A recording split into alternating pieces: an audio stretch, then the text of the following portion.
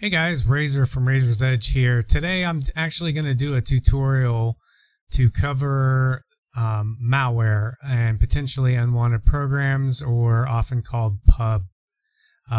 You'll see these pop up, PUP, P-U-P, or malicious software in your antivirus packages. And I'm going to show you 3 web tools. They're free.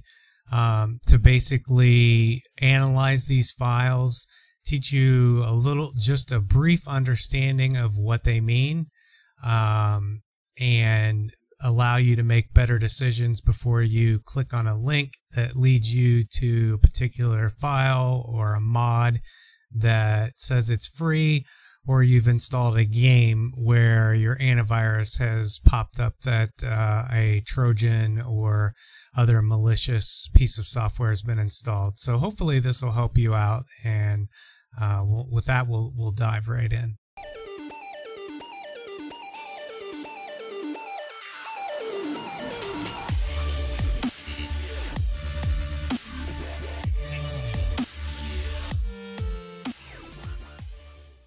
So the first thing we're going to do is we're going to type in free games.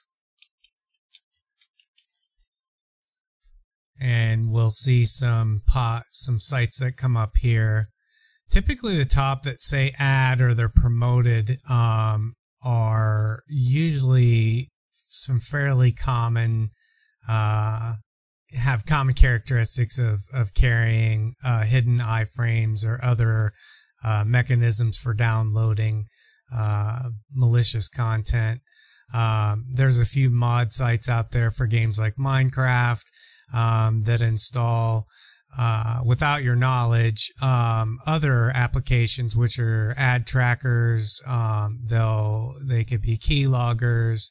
They actually track your browser cookies and your browsing content to the sites you're going back, and they report that information to other sites. So this is we'll take the first one here, and let's just highlight it. And instead of clicking on it, we're just going to right click, and we're actually going to, actually this one won't let me, so we'll just copy and paste it. And the first one I want to show you is a program called VirusTotal. Now this one you can actually upload a file, or you can input a URL. So the first thing we're going to do is we're going to pop a URL in, and we're going to scan it. And that basically shows you several different site content, reporting tools, Bitdefender, Cybercrime, ESET, Fortinet. These are Kaspersky. These are all antivirus engines and are reporting engines based on their software. The second piece of it is if you find a piece of software. So this site right now looks clean, but we're going to download one of the games off of it, and we'll see what results we get.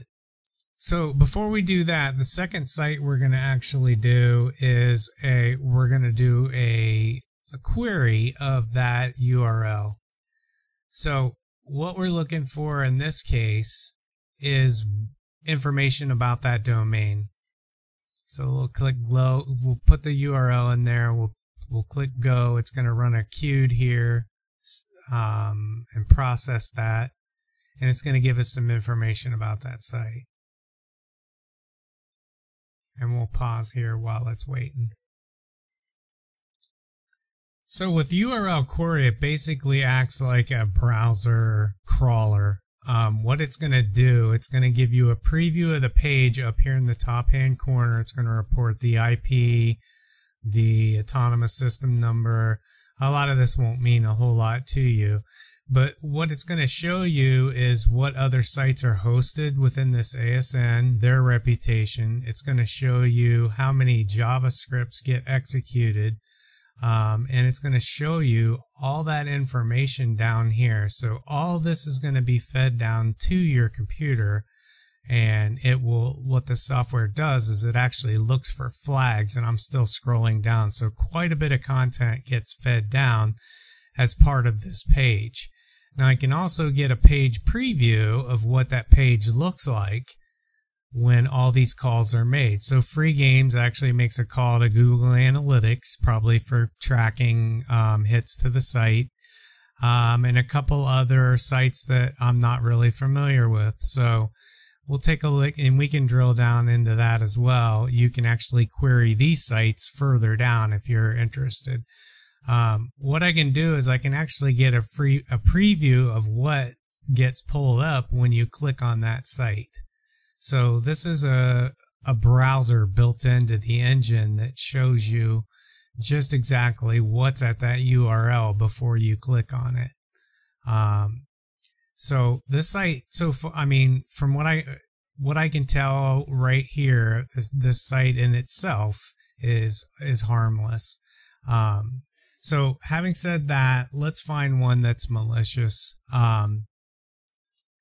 So the second one URL I ran was cutearcade.com. That was reported a while ago as a children's game site, which was being used to spread malware.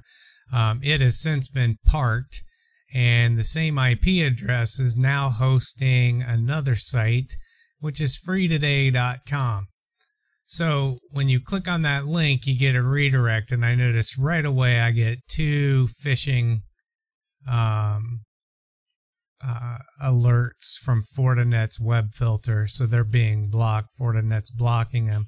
And if you click through the transaction, you can actually go down here and see that the content was blocked for executables. Both of these being looks like a gzip encoded URL. So that site in itself, if you'd browse to it, your computer would immediately have two applications installed on it. And you'd instantly have your browser compromised, and it could be sending out information through all of these different collection sites, these back-end sites, is what it found. So that's the first thing I want to show you with URL query. We'll go back to VirusTotal now. I want to actually take a game. Let's take, for instance, you saw a game. It's built on Unity. Some of the libraries for C# actually are flagged malicious. And you'll get a file that gets quarantined by, say, semantic. So let me show you how you can actually take that file and upload that file and get more information about it. So this is VirusTotal. Basically, this is a URL tracker as well, but it also uploads files. So if you download let's say you've popped a particular file, or it's showing a library within a game that has a malicious file, this is where you'd actually upload it. And you just click on the upload. We're going to go to desktop, and we're actually going to put that C# DLL assembly file in there, and it's going to process that. And it's going to run it through several different antivirus engines, and it's going to give us an analysis report. So we'll come back when it's finished. So for a while, Komodo was actually reporting that this was a malicious file, and since then it seems like that they have actually marked this as clean. It's a common antivirus, free antivirus that a lot of people run. AVG, you'll recognize some of these. Avast. These are all the engines, so basically they run heuristic activity through these. And you can go through and you can click on the details. It actually shows you the tags that it's a PE DLL. The reason they were flagging it is because the signature was not signed. A lot of times when a file is not signed by a particular vendor, it's automatically, if it's an aggressive antivirus, it flags it as malicious. So since then, this file has been cleared up by all these detection engines. So this one did not flag hostile. So this actually works with zip files as well. So if you have a zip file, We're going to go grab one. We're actually going to throw it in here. Before I do that, though, I want to show you Malware. So Malware is a sandbox utility. You can actually submit the same information. You can take a zip file, you can take a DLL, and you can actually analyze that. It actually does ask you to do a little math to make sure you're a human and not a robot, so that you don't overflow the server with samples. So let's take a look at this. So we'll go ahead and put the answer to the question in there, and we'll go ahead and analyze this file. And it takes some time to process because it's actually sandboxing through here. It's actually, as you can see, it will sandbox this, detonate it. It does zip files, compressed files, PDFs, all types of formats, JavaScripts, jar files, which are common with games like Minecraft. And then eventually this is going to give us a full report on what it found within that. So let's wait for that to finish. Okay, once it's finished, you'll get a good news that analyzation has been complete. The analysis. We can click on there, we can go through, and we can actually see some screenshots in a desktop. So basically what this does is it runs the code inside of a sandbox of a particular, I think they use Windows 7 in this. Yeah. And you can see the screenshots, and then when it ran or executed the file, it came up with a pop-up box. And since it's a DLL, you're not going to see anything. But if it were some type of a game, you would see the actual installation. So that's nice to be able to see what it's going to do on the screen of your computer. On the back end, it's actually going to show you a lot more information under statistics and strings. These are the actual strings that were inside the file. These are for way more advanced malware analysis. And it's also going to give you a report from the various antivirus providers, as VirusTotal did, on whether it was clean. And you'll see it'll actually put numbers in here, and any comments that were left by other people that have scanned the same file. Network analysis basically looks for what's called command and control or callbacks, which are typical for any type of adware or malware that gets installed into your system and starts talking to an external service unbeknownst to you. So, and then it'll actually go through and you can see all the processes that it created, the mutexes that it made to the system itself. So quite a few changes, failed here, but overall this is harmless. So let's go find a malicious file and we'll upload the same one and we'll see what kind of a report we get then. Okay, I now have a piece of malware. This is actually from a book called Practical Malware Analysis. It was a book I actually used starting my career as a malware reverse engineer. But a lot of these sites have now flagged it as training material, but there's still a few out there that will flag the Trojan piece of it because it does modify the system. So we'll go ahead and upload that. And as you can see, it did pop a Trojan on Nano Antivirus. It is malicious. It does have malicious content within the zip file itself. And we can do the same thing on the sandbox. So let's select a file, the same file, and we can actually watch what it did to a machine. Let me find it.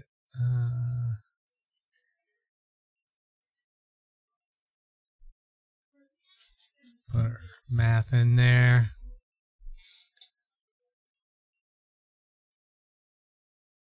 And let's wait for that to be analyzed and we'll be right back. So again, on the analysis, since this is a well-known file, the book was written probably 6 or 7 years ago. You can see that the zip file, 7-zip, if you didn't know, that's just a form of zip. It's another zipping tool. When they opened the zip, it actually, so here's the desktop, opened up a command shell automatically without the user even executing anything, and went into the user's document folder. You can see that here's the path, the registry keys that it actually signed and changed. And if you click on the behavioral analysis, you can see that it in fact copied the user's documents in the document folder. If you scroll down here, and created a temp file, attempted to modify some of the control sets in the registry.